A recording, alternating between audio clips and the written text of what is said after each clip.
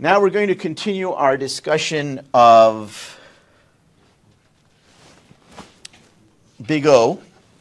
And I should start off by telling you that big O is sometimes written like this and sometimes written like this. There may be other ways it's written. It all pretty much just means the same thing. And if you look at my board over there, you can see that there's a bunch of functions that I have written.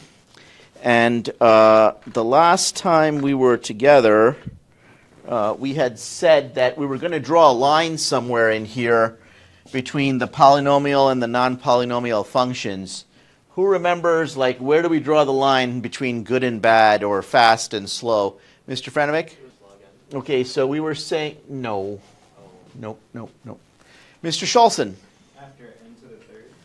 Okay, so here somewhere. And I don't mean to imply by this list that this is a comprehensive list, because there's also like end of the fourth and end of the fifth and end of the 23rd. I just haven't written all those out. So here we draw the line, and we say anything above this is going to be considered polynomial, and over here everything is going to be non-polynomial. And we said that these are troublemakers because they tend to grow rather fast. Now, I was watching some of these videos on Big O on YouTube, getting ready for it, and I saw one individual. I think I mentioned to you that technically speaking in math, logarithms are not polynomials.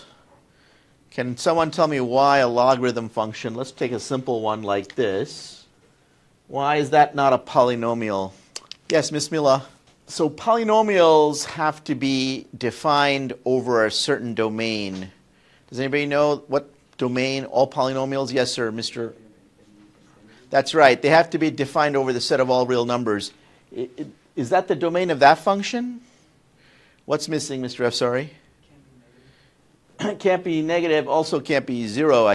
So you can see that this is not going to fit the definition of a polynomial. Yes, sir? I think it goes like that. So, okay.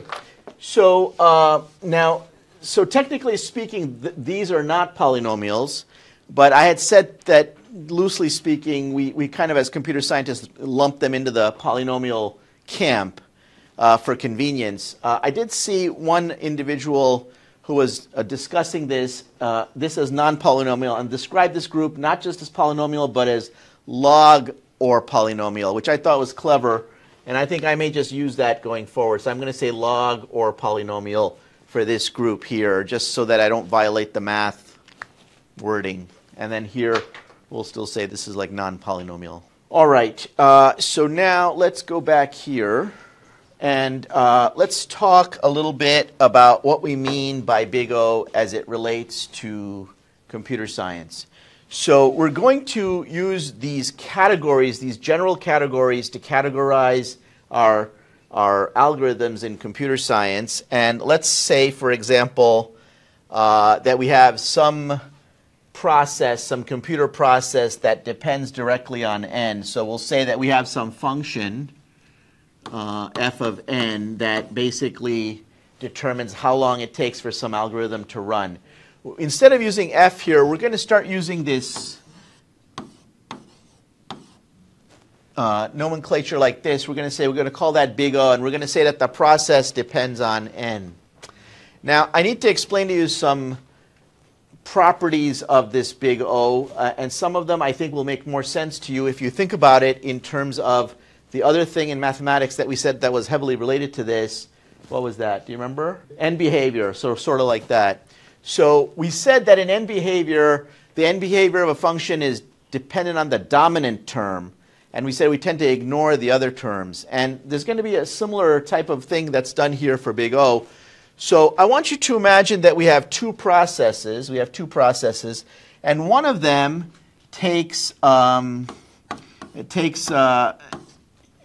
it's directly dependent on how many data points you have, n. And the other process, I'll call it G, it takes n processes, but also takes an additional, for the purposes of our discussion, we'll say it takes an additional 3 hours.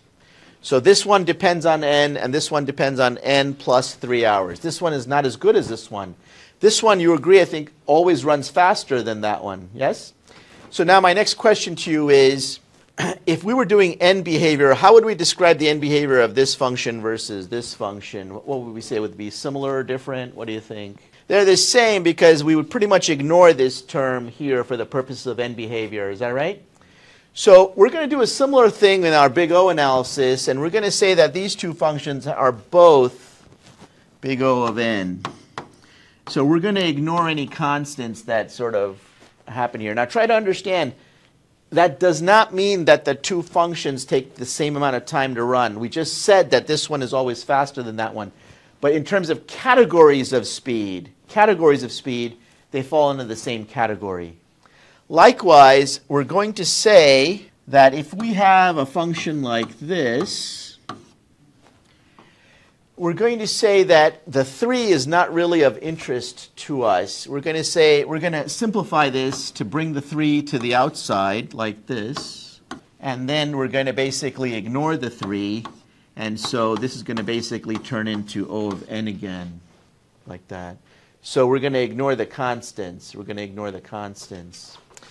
Now, this, I'm guessing, is pretty okay with you and no big deal. Yes, sir. So I'm glad you brought that up, sir. O of k, does it matter what the constant is? Like if I had O of 300 and the other one was like O of 3 million, does that matter to us? No, it's all the same category. And for that reason, sir, I'm glad you brought this up. A lot of times this O of k is often written O of 1. Okay, these two mean the same thing. Sometimes the authors write it like this, sometimes they write it like that. Yes, that's right. So to repeat, as n gets larger, you can see this function is not dependent on n, and so it doesn't make a difference for us. In terms of categorization, it's in the same category. Try to think of big O as categories of functions. It's not measuring the exact amount of time it takes for a function to run. It's not doing that. We're trying to put stuff in categories, and then we can say, okay, this one is in a higher category than that one because this one increases at a faster rate. That's what we're trying to do. Okay? So therefore, with that idea in mind, let's say that I had this, and I wanted you to simplify that into another big O expression. What would be the big O expression that would be the simplified version of that one? Please discuss with your partner for just... Okay, Mr. Mulcahy, sir, what do you think here? I want to simplify this into a simpler big O expression. What do you think about that? That's right. So this just becomes O of n squared, like that. This business about ignoring the terms and ignoring the constants seems pretty easy to you until I tell you that O of log base 10n can be simplified to be O of log base 2n. And that, I'm guessing, doesn't sit as well with you. And now we have to figure out, why would these two be the same? In fact, not only are they the same, but no matter what base this number is, we can generically write this like this. And here, unlike in mathematics, where this would be what logarithm? What base would this logarithm be? 10. In computer science, this isn't log base 10. This is every log base. Every log base. In fact, this is a generic log. Any idea why these two would be the same? So you can change the base on a logarithm using the change of base rule, and the only thing that's changing are the constants. And so that's why you can go from one log to another log. If you don't want to worry about it, you don't have to. The only thing you want to keep in mind is that when we write logarithm functions in big O notation, we don't use a base because we don't care about the base. Okay? We just write it generically with the word log, and it can mean any base you want. And we'll try to figure out what is the big O of the algorithm. I'm going to use for loops now in my code, and you want you to see. Now, if I go like this, for I equals 0, I is less than 100,000 plus I, and then there's some stuff here. What do you think would be the big O of this function here? Mr. Afsari. Yes, sir. Would it be k? This is O of k. You'll notice that if the amount of data that we have in the system goes from 1 piece to 1,000,000 pieces, this code doesn't really change the amount of time it takes to run.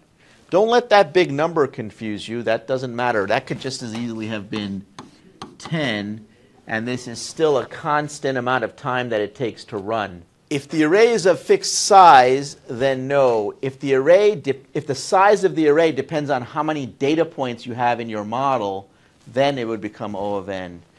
So let's look over here now, and let's say that I was to put in here some capital N, which shows the number of data points I have. Now it's not O of k anymore. What is it? Now it goes to being O of n, or n, whatever, capital, small, or whatever one they use there. You see the difference, right? Okay, now let's look at another example. Let's say I have a for loop. I'm going to just abbreviate it like that. This basically means it runs n times, okay? That's just pseudocode. And then let's say that I have another one down here. And what I want to know is how long will it take this program to run in terms of O, big O. So these loops are not inside one another. They're running in series. Mr. Moises, sir, how long will it take for the two loops to run? That's going to be the final answer. It is going to be O of n. But before we get that, what would be sort of the intermediate answer? This takes O of n, this takes O of n, therefore it should be what? Yes, sir? N plus n. Okay, then we're going to simplify this to O of 2n. And then we're going to simplify that to, we're going to pull the 2 outside because it's a constant. So you can see that O of n. Now, this is where students sometimes start to get a little uncomfortable because I literally have a process that takes twice as long as some other process that might only be dependent on one n. And you're telling me they go in the same category. Well, yeah, those are the way the categories are defined. Okay, so we're going to basically take this process that takes twice as long as this one, in theory, but they go in the same category because the twice thing, once again, is a constant. We just don't care about that. So this plus this is still going to bring us back to this. Now let's look at another situation where we have a for loop here, but this time the other for loop is inside the other for loop. So the loops are nested. They're nested inside one another.